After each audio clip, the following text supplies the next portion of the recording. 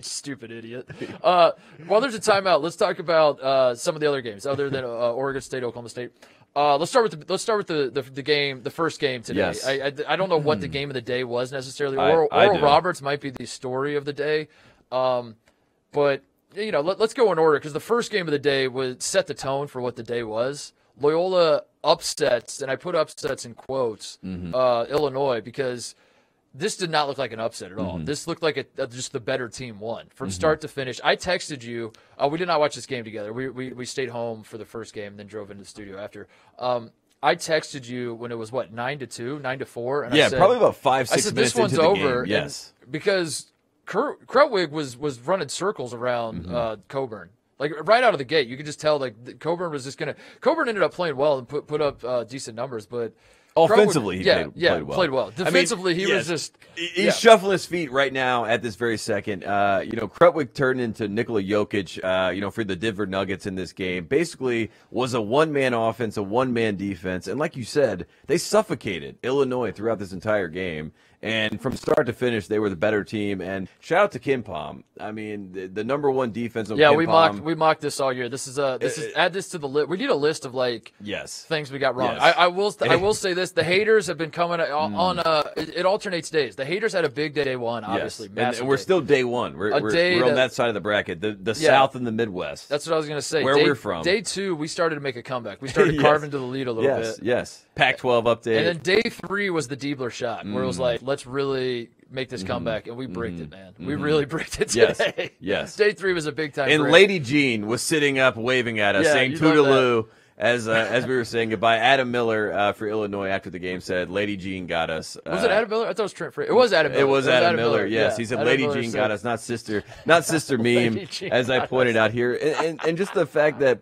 I feel like the last time around, Sister Jean was actually getting more pub than now, which is good. I do think we've all been on the right side of history. You looked me in the eye before you came on the air, and you swore to me. You swore to me. Yes. I'm not going to talk about Sister Jean. I wanted to. If we weren't live, I wanted to bleep it out in post. I did not want to say her name. But Cameron Krutwig is the story. Yeah. Porter Moser is the story. The fact that Illinois and Brad Underwood did not try to deviate from the plan at all, it almost makes you wonder. Illinois already won a title in Indianapolis in the Big Ten tournament at Lucas Oil Stadium. They've already been there. They've already been to the mountaintop. They had no time to celebrate. They had no time off.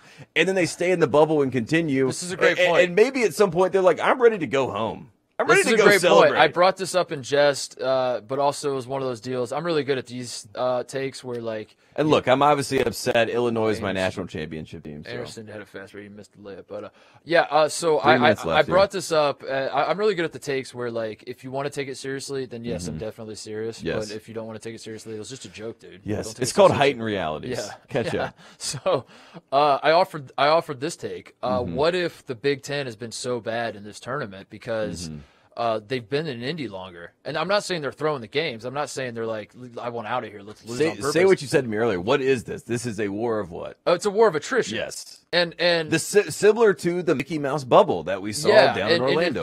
They've been there for a week. They're eating this buffet food, the banquet food that the hotel that you're staying in. They're making it in some Chick-fil-A, as Jason Preston told us. Preston. I guess maybe they are. We got the scoop. But remember when they first got there, they were taking pictures, and then Rothstein tried to just tell everybody don't complain about anything. Rothstein got the memo. Delete your account. Rothstein got the memo from the NCAA. That was like, John, if you could just go ahead and tell all the kids to shut up. And he was like, done. He's like, got it. Thanks, guys. Thanks for the update. Kids. What kids? Eat your rubbery chicken and shut the hell up.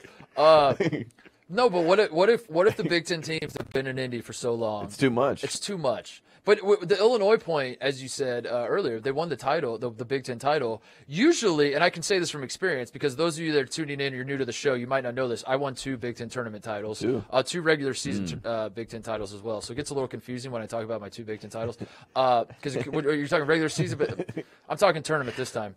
And one. So. When you usually win a Big Ten tournament title, Tate, it always happens on Selection Sunday. You find out your seed, you go back home to campus, and then you kind of take a day or two to be a star, be a celebrity. Yeah. Big man on campus, as they say. Yes. And I wasn't necessarily a star, but I wore my gear and I'd walk around campus and hope someone noticed me. And it never really happened, but like I felt like it on the inside. You see your friends, they're like, Titus, why are you in full uniform? You're like, I'm just letting people know I'm a champion. As I was putting my stuff on in the morning, I felt good about it. And the point is, Illinois didn't get to enjoy any of that. None of it. So they win a title. They went back to their rooms by themselves to watch Netflix. Exactly. They win the title. They're pointing to the fans. Yeah. The fans are going crazy. They're on the internet and like everyone's going nuts and like we're going all the way. And then they have to go back, as you said, to the hotel and they're like, "This is stupid. I want to go back to Champaign." And Bashanas sitting in his room and he's like, "I want to just like sing these Eastern European rap songs with like a bunch of people around me having a great time." Instead, I'm sitting here by myself. And on the other hand, Sister Again, Jean's team, I say it as a joke, but at the same time, there's credence to some of it. There's credence to there's you like can a small find, you can find crumb of credence. There's a crumb of credence. Maybe that's what we call it a segment. A crumb of credence. You can find your crumb. But I like this tweet from Sean Yu, by the way, our former colleague at what up, TheRinger.com. If Sister Jean wanted to, she could pray for world peace, but she uses her powers I did not want to bring instead. this up. I did not want to bring this up. Okay. Look. I like that. Look. That was good. That was a good tweet. Man from the Bible Belt. You can't use prayer for basketball. Like those are the rules. I mean, you can obviously, say, please God, let this happen. You can pray to the basketball gods, but you can't do this. And Sister Meme. Sister Meme at it again. She was dropping analytics in her prayers. Yeah. She was like, we have the number one Ken Pom defense. we don't need help on defense. Like, do you think she was praying to Ken Pom? She was like, hashtag not my God. Lord, what is happening? Lord Ken Pom, please bless us on this day. I don't understand. With the number 1D adjusted deficiency. Regardless, Loyola, the basketball team, Cameron Krutwig single-handedly won this game. And it was textbook. It was a clinic. The play to me of the game, a lob should have been an out of bounds. He just, beautiful feathery touch back for the easy lay-in for the assist. How many beers does Krutwig drink / cigarettes? Good question, Ben. Krutwig is a throwback. We've been trying to find someone like this in basketball for quite some time. I want him. I want him to play in the NBA. I don't think it's going to happen. I think I think today ceiling, he gets a workout. I think his ceiling is good enough to get minutes in the league at some point. I think his ceiling is NBA caliber, like his skill set and how big he is. His floor is not, obviously. Like, his floor is when he's at his worst, it's like, we can't throw this guy. But touch is a hell of a thing, right? Yeah. And the man has touch, the man has balance, the man has obvious basketball IQ. And the fact that he was making Coffee Coburn has been the best big in the country, in my opinion, in the past 2 months. We felt like he's been the best player on Illinois. That Io gets all the headlines, but he looked like the Coburn of old. You know what I mean? The one that looked like he was lost at times, and that was all Krutwig. So Kofi didn't do his soccer drills and juggling tennis balls. He juggled maybe too much. And Curbelo, the same thing. Curbelo, also a soccer guy, was able to keep it light and loose. Not this time. This is getting away from Oklahoma State, dude. I just looked up and Cade. They lost the race of 60. Is running we throwing knew, up. We saw this. This is Muck City, dude.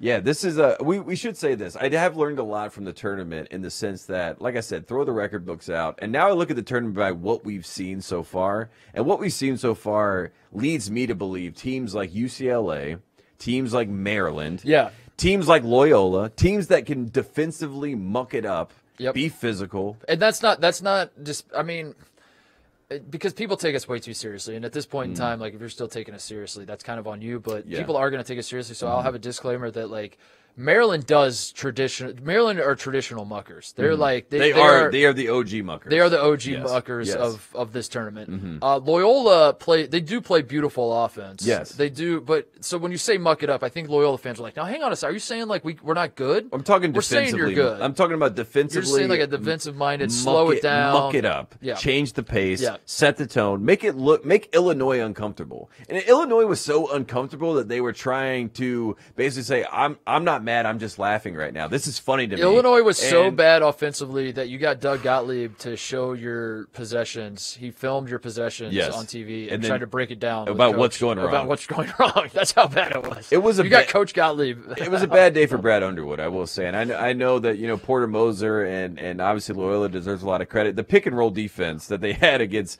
Coffee and Curbelo. And I mean, it honestly, I feel like NBA teams will look at that and say like, this is really cool. My fear with Curbelo kind of came true, and I want to choose my words carefully because I'm not killing the kid. I'm not saying he's a freshman. I'm not saying like this is a character flaw or whatever, but he does have like a sense of like a little bit of a front runner. That I take that word back. I apologize.